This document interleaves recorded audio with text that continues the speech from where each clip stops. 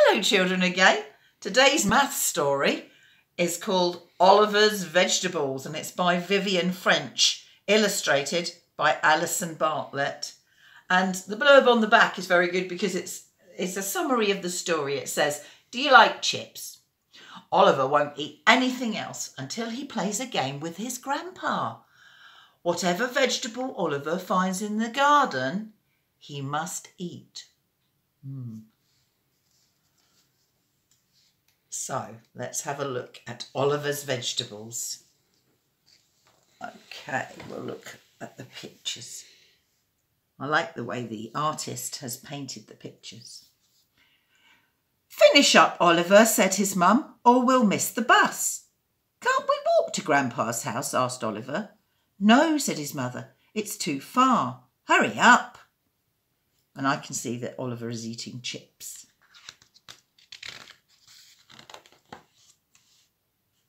"The best thing about Grandpa's house was the wonderful garden. I grow all my own vegetables," Grandpa said proudly. And you can see the vegetables all here growing in rows.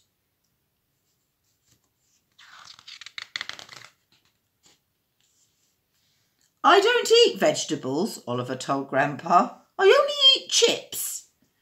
"If you want chips," said Grandpa, "you must find the potatoes.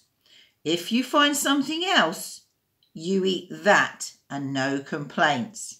Is it a bargain?"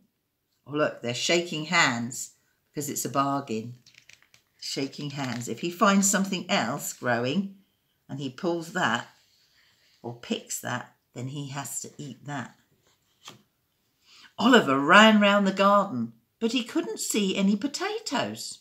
I wonder why that is. "They must be hiding," he said, and pulled at the nearest leaves. "Carrots," said Grandpa, "just the thing for Monday lunch." Oliver ate his first carrots for lunch. Oliver took a long time making up his mind on Tuesday. Gran and Grandpa came to watch him. "Those crinkly leaves are pretty," he said at last. "Are the potatoes there?" "Spinach," said Grandpa. They had spinach for supper. "That was good," said Oliver. Well, he is trying new things, isn't he?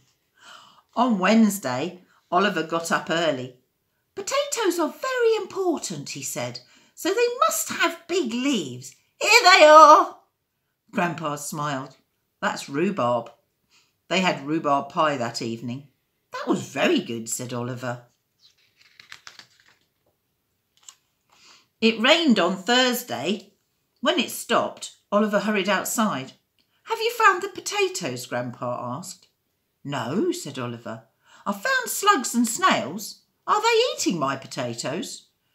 Grandpa shook his head. "That's cabbage." Oliver had 2 helpings. "Very, very good," he said. On Friday, Oliver was sure he had found the potatoes. When he pulled at the leaves, up came some beetroot.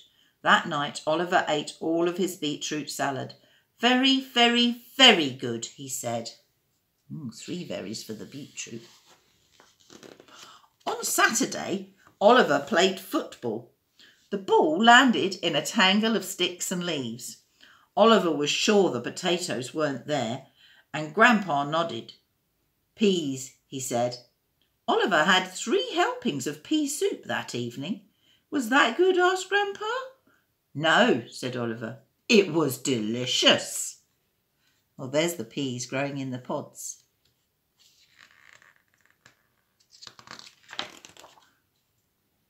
Oliver rushed into the garden on Sunday. "Here they are." "How did you know?" asked Grandpa. "They're the only thing left," said Oliver. And can you see Grandpa is digging the potatoes? So the potatoes are actually under the ground. That's why Oliver couldn't find them. He couldn't see them. "Can we have chips now?" Oliver asked. "You scrub the potatoes," said Gran, "and I'll peel them. Grandpa can cut them up." Oliver, Gran and Grandpa sat down to eat. The door opened and in walked Oliver's mother.